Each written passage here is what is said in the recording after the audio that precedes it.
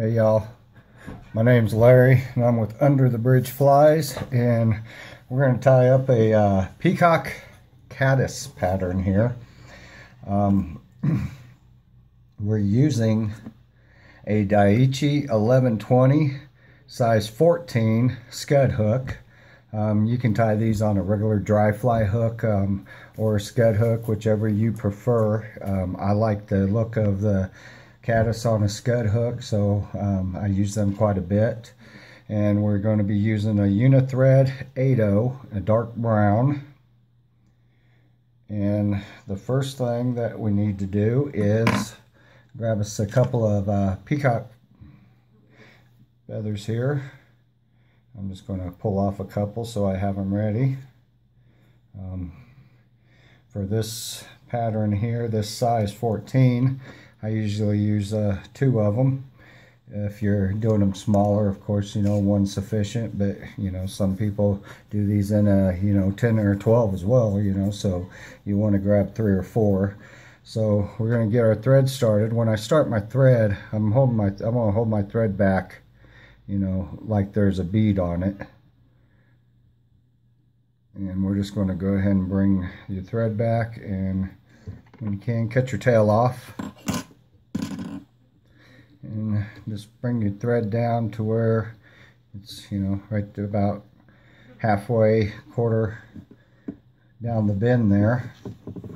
And then we're going to take our couple pieces of peacock herl here, and you want to snip that off there.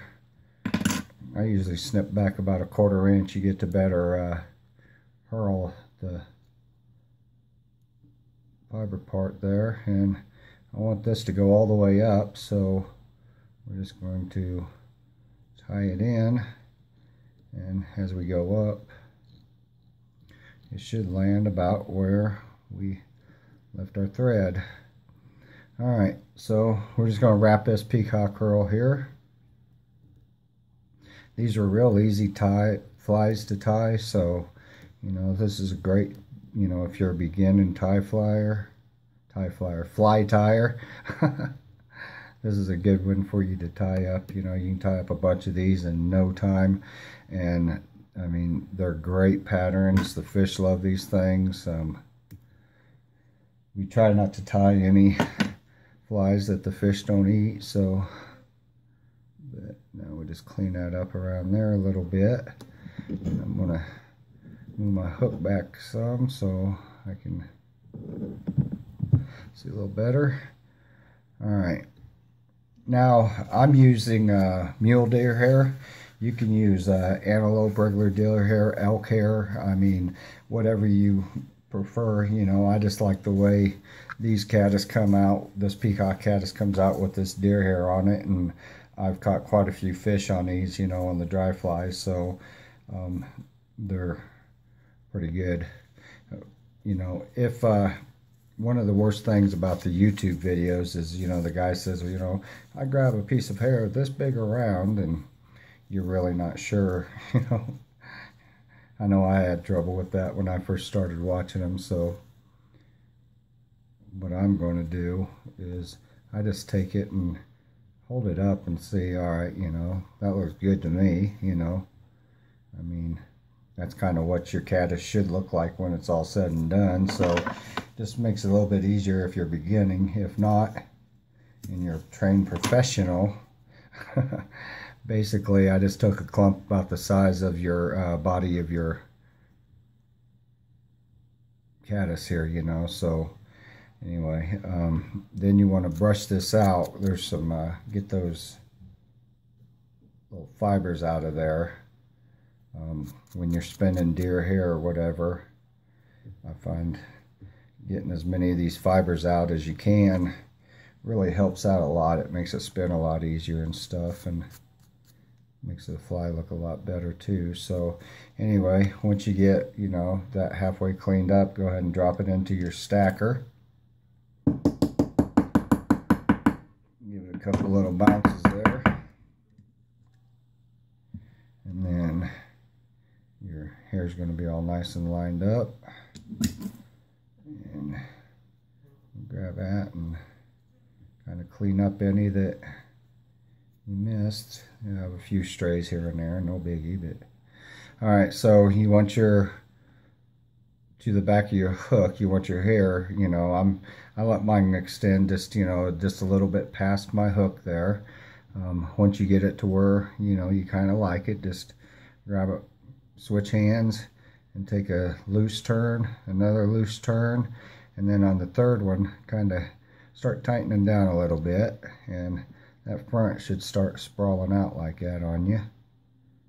And just get you some good wraps in there. We got a fiber down there that just didn't want to cooperate. It's going everywhere. Anyway, so when you get that, just pull your front back and go ahead and throw some wraps around there and divide it again, because we're going to go back around here a couple times, make sure this thing's good and secure. Then we're going to go back around front again. And once you get all that, just grab your whip finisher while you got it there and go ahead and whip finish that out. And go ahead and snip your extra thread off there. Alright, so now you want to grab your butt ends. Try to keep the other hair back here in the back where it belongs. Sometimes you get a stray coming up in front, but not a big deal. So anyway, just grab your butt ends and clip them off. I'm doing this the other handed so you can see better. And I'm just going to clip these off. No, I'm not. Well, now that I know where it needs to be, I'll just... so much for being right-handed on that one,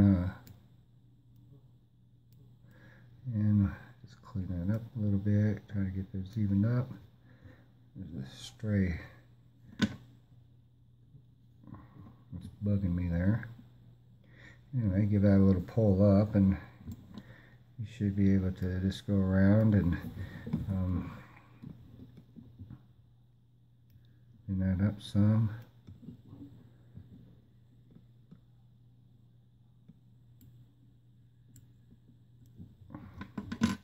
And that's about all there is to it there. That's a Peacock Caddis. Like I said, I'm using a Daiichi 1120 size 14 for this one. You can dye these from size 20 all the way up to size 10. I mean, it's whatever your area's fishing. I mean, I used mule deer hair. Of course, you know, like I said, I mean, regular deer hair.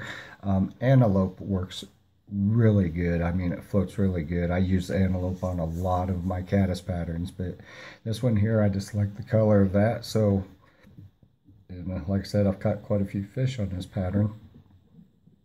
Anyway, the fly itself and all the materials to tie this fly is available on my website, underthebridgeflies.com. And we have a bunch more videos on there.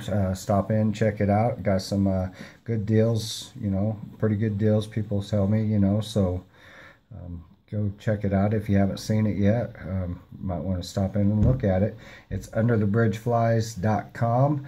Anyway, I thank you guys for watching my videos, and I hope you watch the next one. Thank you.